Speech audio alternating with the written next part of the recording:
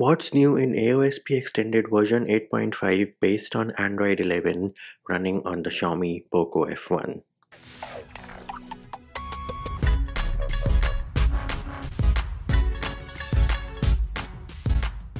Hey peeps, what's up, Munchie here, back with another video, and in this video I'm going to show you what is new in the official build of AOSP extended version 8.5 based on Android 11 running on the Xiaomi Poco F1. The first change you will notice is that the security patch has been updated to August 2021.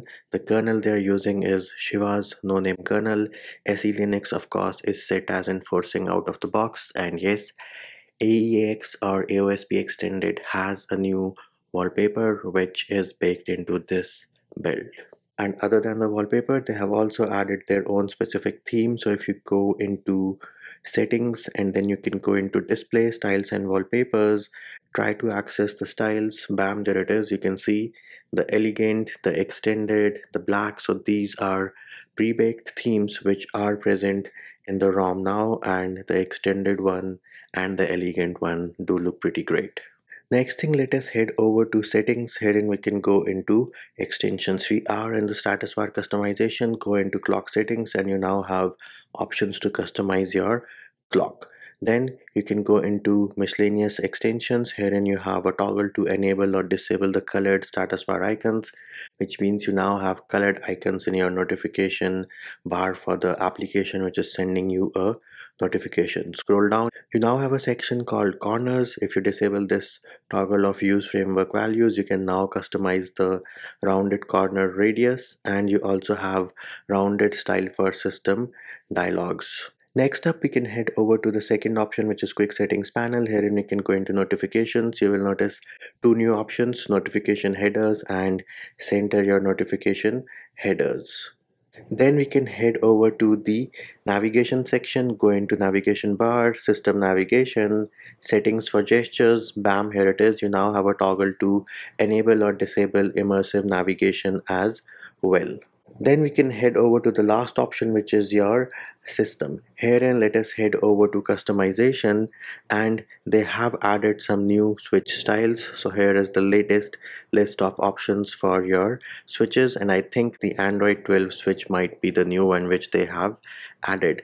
Then they have also added some new lock screen clocks, and the ones which they have added with this build are the Deadpool clock, the Fluid version 2, and the Spider-Man lock screen clock. Next up, if you go into the buttons customization in the system section, you will notice you have a toggle for per app volume, which is going to let you control volume for any media application on your device. And last but not the least, if you go into gaming mode, you now have a toggle to hide the call UI screen, and that is something which is going to be done when you are gaming.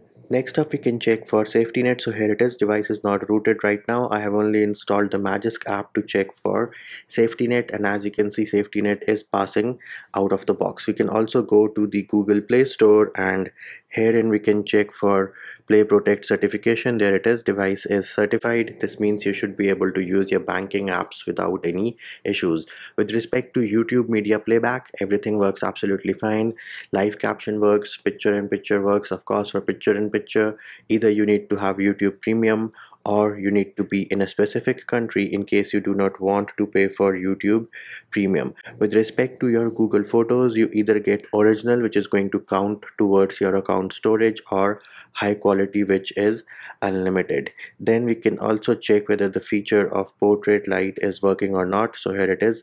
Let me try to edit this picture of my favorite football star, and once we get the loading bar, we have to wait for the loading bar to finish, and looks like we're not getting the loading bar right now. Let us try to edit it one more time. Yep, there it is. Finally, the loading bar is there, and after this we should have the feature of portrait light. Let us go into adjust portrait light. Yes, here it is. The feature is present and it is working without any issues. Super important thing to note over here, portrait light only works on human objects. If I try to edit a picture of my chicken friend, it is not going to work. With respect to the assistant lady, she is present and she is going to help you with the screen turned on and with the screen turned off as well. Then we can have a look at the app opening animations. Here it is. You can see app opening animations pretty smooth, no jitters, no lags in the UI. Recents, again, everything is smooth, butter smooth. We can also have a look at our Google feed to see if there are any lags or any jitters in the UI. Nope, nothing like that. Everything is fast and smooth. The transition from your Google feed to the home screen is smooth as well. And we can also try to switch between a few applications. Again, no jitters, no lags.